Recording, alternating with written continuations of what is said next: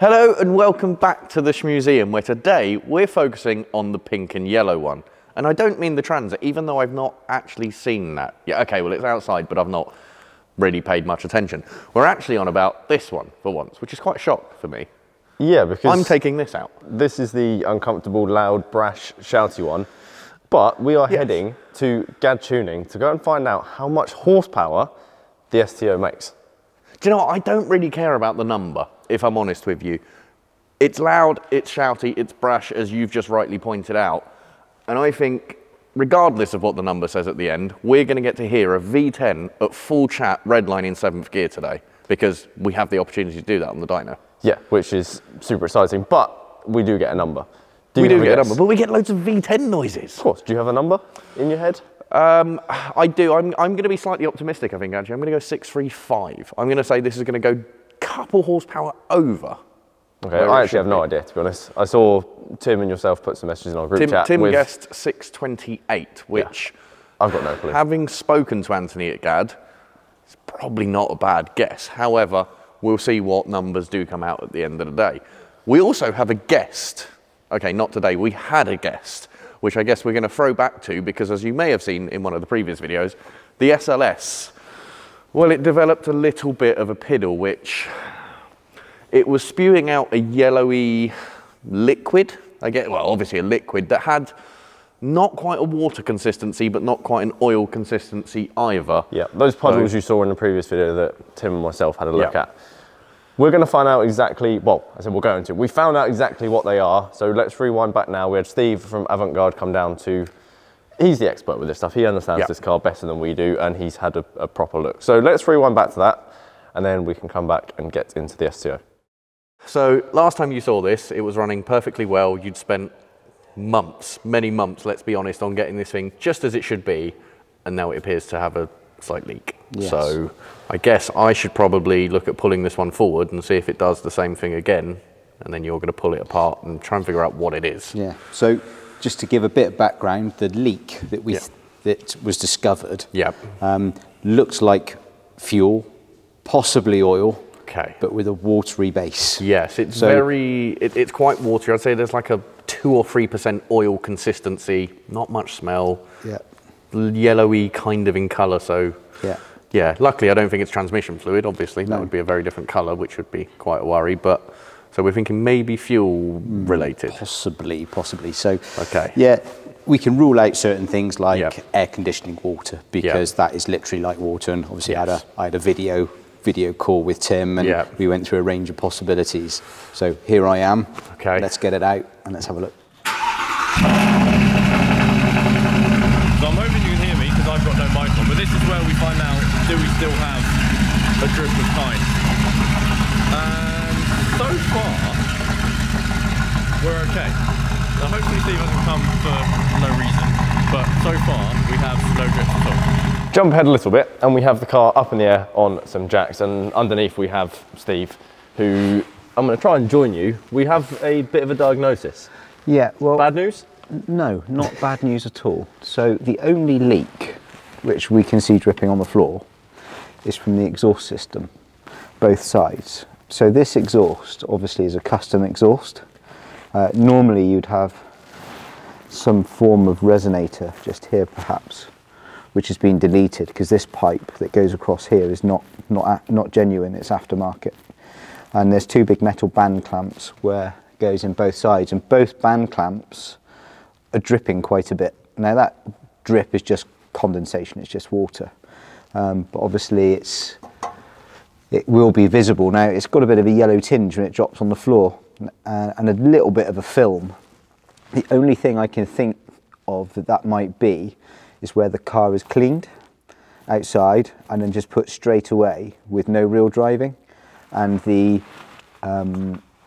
detergent or the cleaner that is used is just running backwards down into the exhaust, sitting there for a good period of time. Yeah. It drips out when the engine's then started, and the exhaust starts to get rid of its condensation again, leading to what you might think would be an oil leak, because it does look quite oily when you see it on the floor. Yep. So it's a bit of a red herring, really. but nothing to be overly concerned about. I've just checked all the brake lines, all of the transmission that's back here.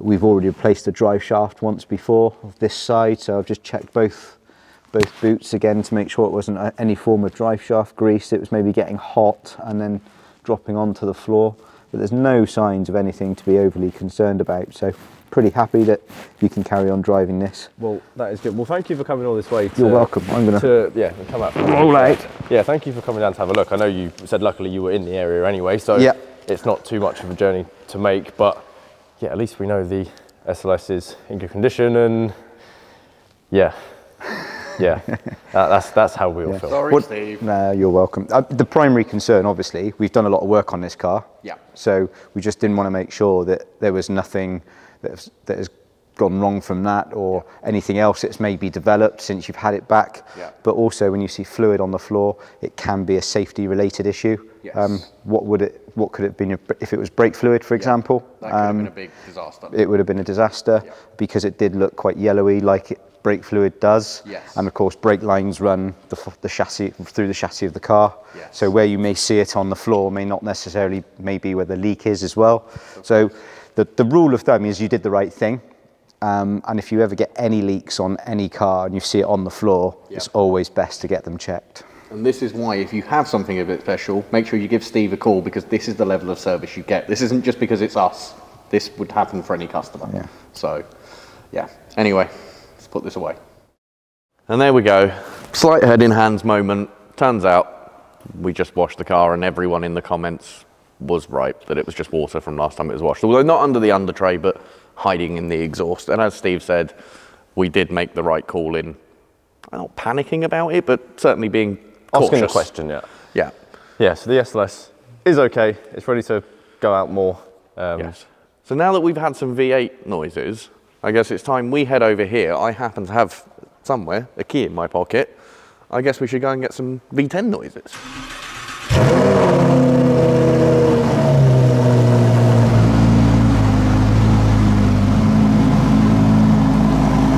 I just want to point out, if you can even hear me over this, that yes, it's still dirty. This thing is absolutely filthy still, covered from one of our previous trips.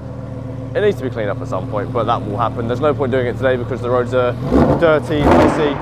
Yeah, that is ridiculously loud. Dirty, icy, muddy, slushy, the roads are horrible. So yeah, right now there's absolutely no point doing this because it's just going to get even worse. But I guess we should head out onto the road and go and get some V10 goodness.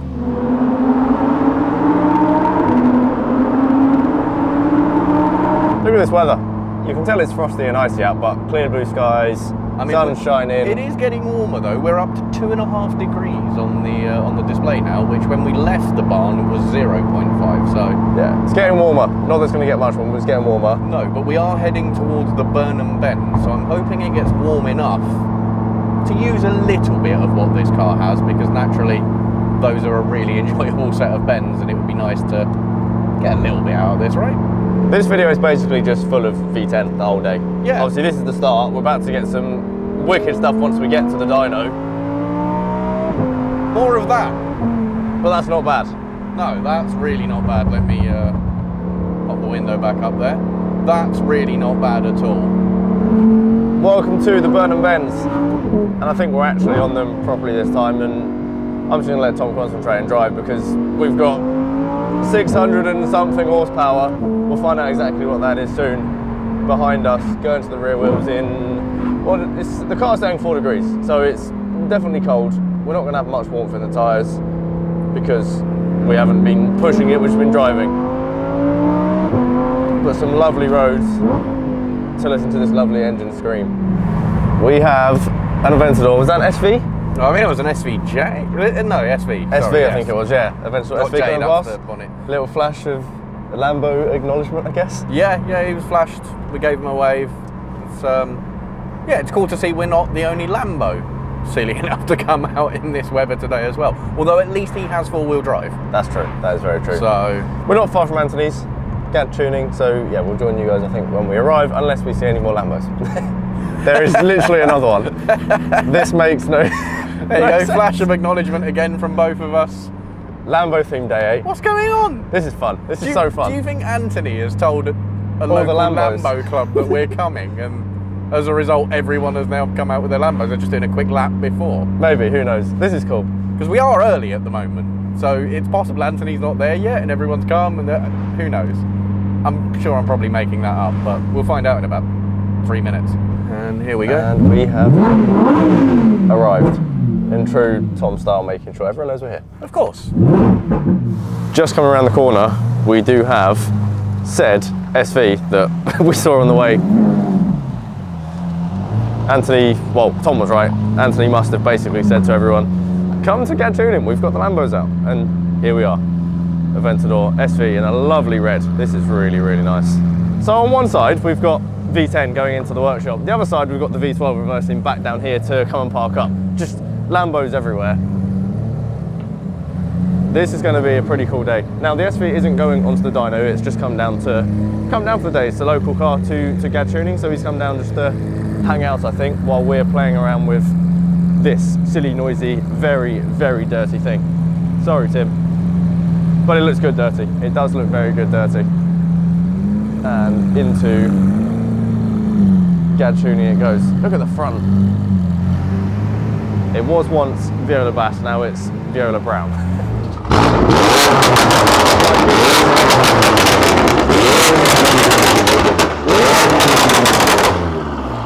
Yeah, that's loud. We've got an M510 up as well, just to join the lineup. Yep, that actually hurt my ears, but pretty cool. M5, Aventador SV, and then inside Huracan STO, and whatever that is. This place is just like noisy car heaven. Time to pop this one up into the GAD Tuning dyno cell to find out what power it's going to make. It is dyno time. Look how aggressive this thing looks. Just front end, all the aero, all the rads down the bottom here, and then at the back, obviously, huge wing. This is so cool. And it's going to sound pretty epic too. But we're all strapped down, pretty much ready to go. Just need to close up the cell, get the fans running, and then we're good to make some V10 noise.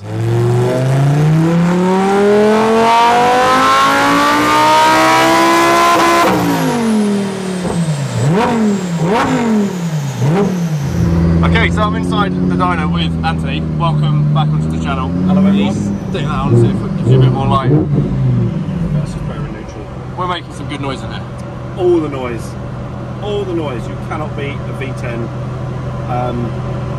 Rear wheel drive, dual clutch, Lamborghini, all the aero. What's not to love? What is not to love? So yeah, the guys have kindly brought it down just for me to run it up on the rollers. No one has run one of these in the UK on a dyno yet. Not that I've been able to find. A few in America, obviously a few in Dubai, places like that, but none here. So it was more of a technical exercise for me than anything else. Yeah. I messaged the guys and just said dyno STO question mark, and they said Saturday, and I said yes. Yes, we're coming. Yeah. And now we're here. And now we're here. Yeah. So just making all the right noises. Should we do a little hit? Should we do a run? Yeah. Yeah. Inside the cabin. All right, you ready? Let's do it.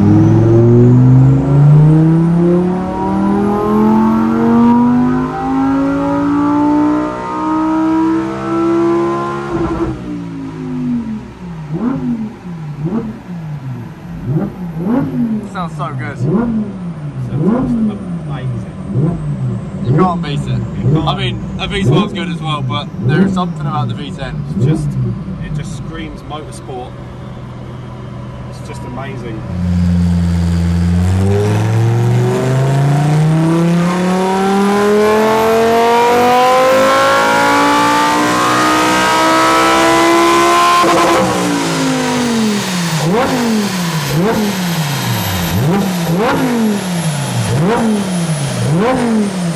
That's our first run done, which sounded nuts from inside, and from out here I'm sure it sounded even better. We're going to try a run at some point with the lights off, see if we can capture some flames coming out the back. Can't guarantee it, but if it gets warm enough, I'm sure we'll hopefully be able to see something.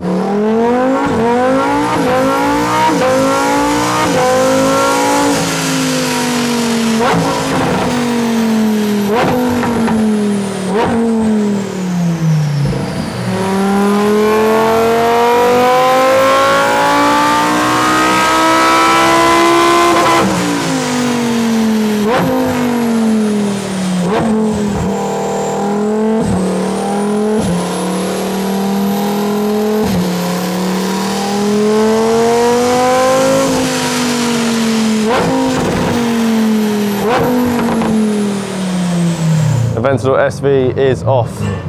What a lovely looking car. Lovely looking thing. That sounds pretty good. More importantly, we finished all the runs now. Anthony's just unstrapping the STO. Yes. And we have some numbers, which we'll get to in a second, I think, with Anthony, so he can run us through what he's found. Yeah, annoyingly, I don't really want to go through those numbers because, yeah, doesn't reflect well on my guess and reflects very, very well on someone else's. Typically. Yeah. It's always the way, right? Although, did you say that though? When we came with the C63, Tim was very wrong on his guess. That sounds good. Wow. Tim was very wrong on the guess on the C63. He was quite out on the Clio V6. So actually, I'm just listening to that V12, I'm sorry. he's got one. Yeah, he might have one pretty bad. He's got one, yeah. Yeah. So our man Anthony is here, so we should probably Do we have some numbers ready? We don't have numbers ready yet. We don't. Okay. We don't. I'm still unstrapped. Okay, we'll come back to you. And she's off. Which means now we can probably get some numbers. Now it's off this. Yes. Yes. I'm hoping Anthony's now prepared things and. Do we have numbers ready yet? Not yet. Not yet. Still not yet. We're coming. We're coming. I promise. Anthony hasn't yet given us the numbers, and he's just printed the sheet off and run away with it to go and laminate it because we've not seen the results of his final runs, and normally we are fairly aware of what's going on. And he said he's got a fancy new laminator, so he wants us to have a nice fancy laminated one. So he's gone off to laminate the dyno run, and he's closed and I was trying to find, I don't know which one it is that opens it so I could We won't find it. Can we hit reprint on the printer? Ooh. Let's be patient, it'll be back. Yes, let's. And meanwhile, we have breakfast on the way as well, so. Oh, look. You're not messing with my computer yet? No, definitely not touching the computer, Anthony. This is it. Laminated sheet. Yeah, fancy. Latest bit of technology. Now what we've said is we're normally fairly aware of what's going on throughout the runs, but you have hidden the last couple from us. Yeah. I mean, I know what it. I know it made a figure, but I don't know. Has it gone? Well, has it made more than what I last know? It's made more than what you last know. Okay. That's every good news. time me and Brad ran it, every run, she was settling in, making more. So you said 635. I did. You said 631. We've gone 630. You've gone in the middle. I've gone bang in the middle. 631.5. Tim said 628. 628. So yeah, he's just gone. I'll just go in the middle. Go in the middle. Okay. Safe option. It did. 6. Well, we know it begins with a 6. Yeah. 6. 3. 2. Oh, I'm out. 7.8. So Tim was 0.17 of a horsepower out. Oh, that's even worse. That's even worse. That. You know, when it was that last run, and it did that, and I was like, that's why I was like, right, Tim's like a fraction of a horsepower out of guessing. Can you do one more? Can you do another one? Just get it to.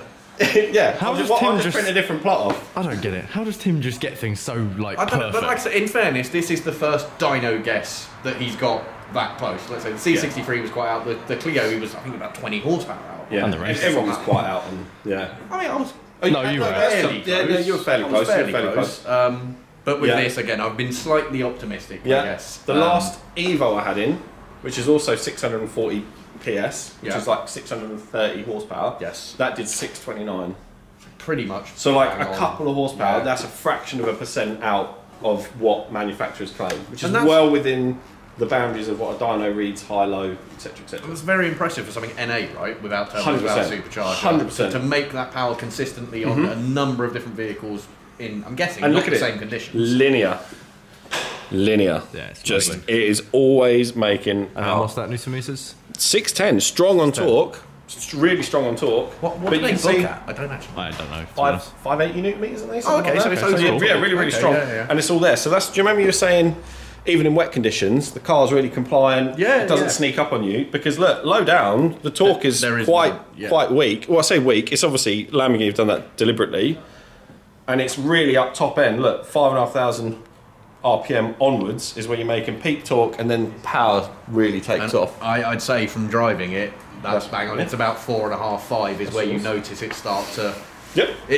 It's almost like it comes onto another cam. Well, like you get to that point, it'll be the variable timing. Yeah, it'll be that. Exactly. That's where everything lifts up, boom, all the air, and then obviously it's got all the litres. Well, fair play, you guys once again.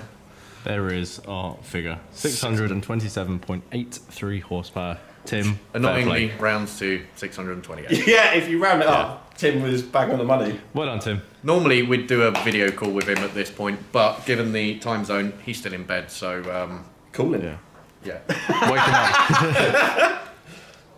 Yeah. Maybe not. Either way, thank you, Anthony, for running this. Thank you guys. Like I say, it was a last minute thing. I just messaged you guys and we're like, STO, Dyno, question mark. You literally did just message me 2 days ago. And I was like, yeah, brilliant. You messaged me 2 days ago and went, do you want to bring it down? I was like, so this is, if anything, like, you know, thank you very much to you guys, because this is more for me than it is for you. Yeah, but it's fun. We get to hear V10. Everyone watching gets to hear V10, and we get to go and experience more of it on our way home. So that's going to be We do. We get to go back and enjoy the burn and bends. And now it's a bit drier, a bit warmer, so we should be able to have a little bit more fun on them too.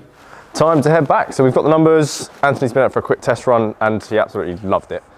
I'm not surprised. This is a bit of Anthony all over, let's be fair. Loud, shouty, turns in really well, handles nicely. Yes, it's stiff, firm, bumpy, but Anthony likes it, so.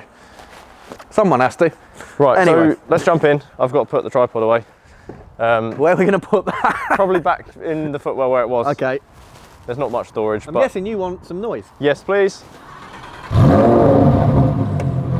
There it is. Oh my.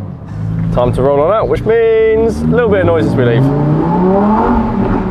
And apparently not much traction. No. Could feel that just like tinkling away behind us, trying to keep us just trying to slip, and the traction control trying to say no.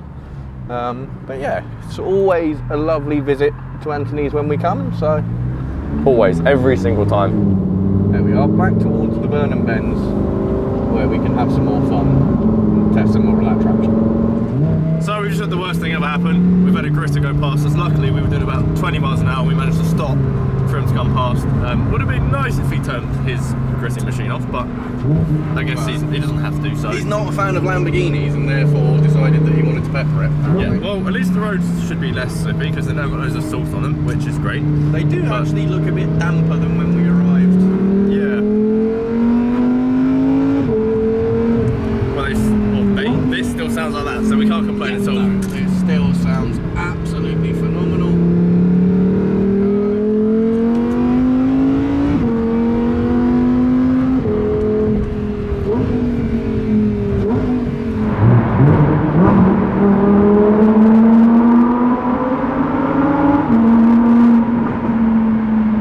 Final bit of V10 noise through one of the tunnels.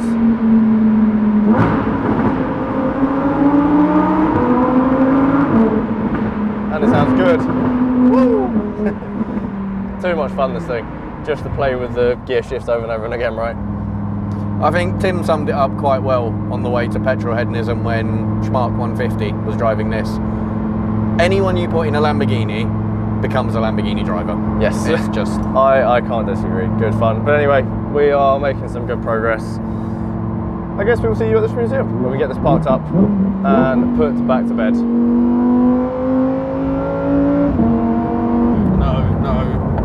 Tom's nose, our worst nightmare.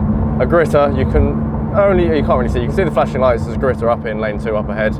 Grit in the road, you can probably see it sort of, I guess, it looks a bit like a sandstorm going across the road. Yeah. Not fun. Salt storm. A salt storm, yeah. We're going to basically sit back here now a lot slower than the speed limit just to stay out the way and not have to go. Can we come out to Trafalgar, please? Because it's so fun.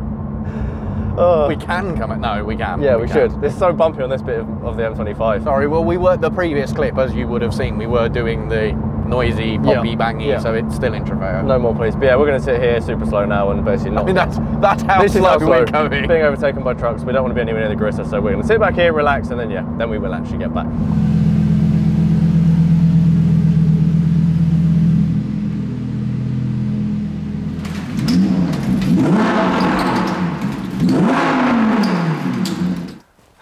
And we're back.